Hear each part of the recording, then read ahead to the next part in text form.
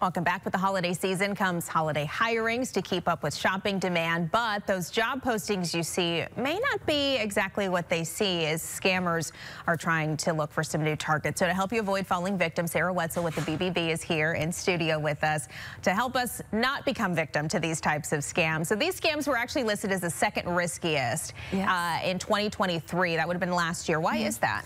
Yeah, well, what we're seeing is people reporting these scams. They're going to well-known websites and they think that they can trust them, but unfortunately scammers are infiltrating them. So things like Indeed.com, we had a consumer tell us in that scam tracker that they went to Indeed.com, they saw a posting for USPS, they thought it was legitimate. When they applied, they later got contacted by a hiring service out of Texas, which raised a red flag.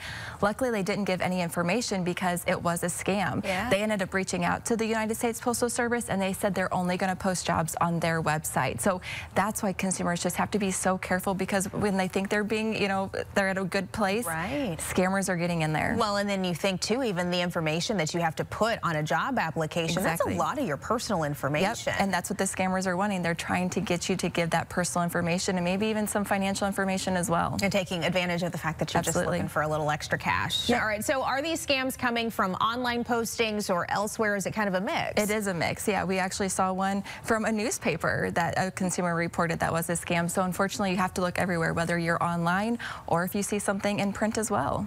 Good advice. And what are some of the specific red flags that people need to be watching out for? Is there a specific verbiage maybe in the post that could be a red flag? Well, one thing is just employers are not going to ask for money up front for you to have the job. So you need to be aware if companies are asking you to pay for things like your own job supplies, or if they're asking for an application or a training fee. This is something that the employer should pay for themselves. So if they're asking for money up front, that's a red flag that this is a bad deal. You should not do that. Another red flag is if they offer you a job with no job interview. Even at peak hiring season, reputable companies are going to want to meet you in person, whether it's virtually or face-to-face. So if you're offered a job without an interview, ask them about their hiring process and do a little bit of digging yourself. And then also be wary if they're promising you a lot of pay for a small job, just like stuffing envelopes or answering phones. This is just to reel you in, to try to get your information, fill out the application to get that personal information we were talking about. Right. A lot of this, I think, goes back to what kind of company and what kind of employer do you want to work for? I don't want to work for somebody that makes me pay to work for them. Exactly, yes.